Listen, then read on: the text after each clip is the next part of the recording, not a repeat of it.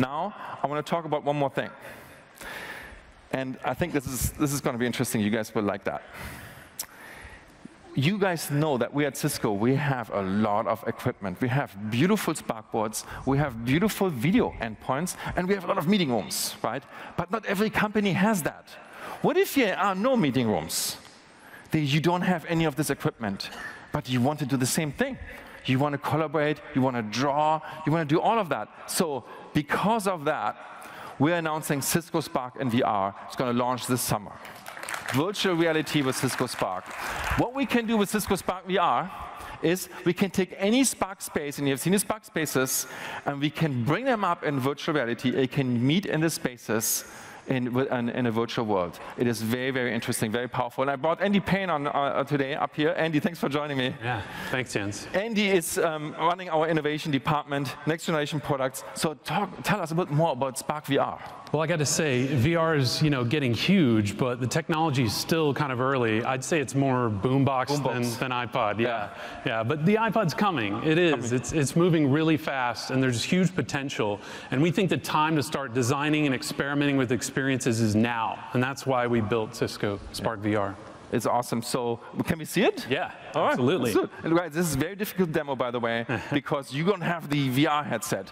And we have it set up in our booth downstairs. I want everyone to put the headset on so you see the same thing what Andy sees right now. Okay? So I'm putting my headset on here.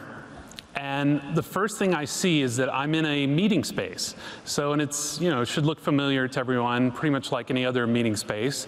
The nice mountains out the window. But the key difference here is I've got my Spark content with me in this space, and it's showing up around me. So I can see Spark messages here, which is great. I can also see content, Spark content on the walls of the files that were shared. I also have a collaborator here. Hey, Dan, how's it going?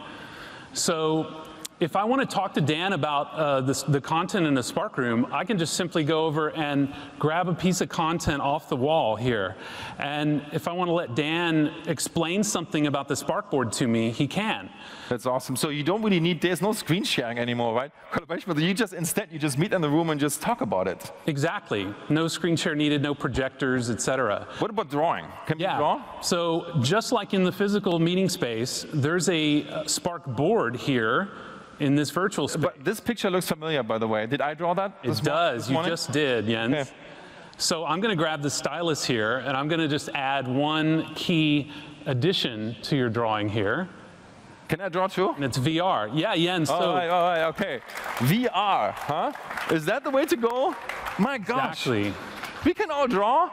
Hey, this is like drawing in the physical and the virtual world all together. I think nobody ever has done anything like this. We're writing history here at Enterprise Connect, huh? Who can do this? Yeah, exactly. Right. And thanks, Dan, for try it out. Andy. Come downstairs, try this out. Andy, thanks so much. You bet. Oh, wait a second. I forgot one thing. Guys, I saw a water gun on the table. Can we see the water gun? Yeah, Dan's because now squirting the board with the water gun here. And now we, oh my gosh. All right, thanks, Andy. Yeah. You guys can try the water gun downstairs. It's going to be fun. Awesome. All right. Okay, very, very cool. This is awesome technology. Going to launch this year, Cisco Spark in VR. Awesome. Thanks, Andy. Thanks for helping out. So, now we have an idea where we're going. Powerful user experiences, powerful IT experience, great value extension on top of the platform. I want to leave you now with one very important thought. My favorite quote from an author, Arthur C. Clarke, and he said it in 1973, okay? Any sufficiently advanced technology is indistinguishable from magic. Isn't that great? That means we have to create experiences that make technology invisible. If we can do this, we can create magic. And I think we're getting very, very close to magic right here with Spark and with Cisco. So with that, I want to thank you so much for listening. I want to thank you for listening to my little journey all the way from the boombox, all the way to the Spark board, into the virtual world. So thank you. Thank you.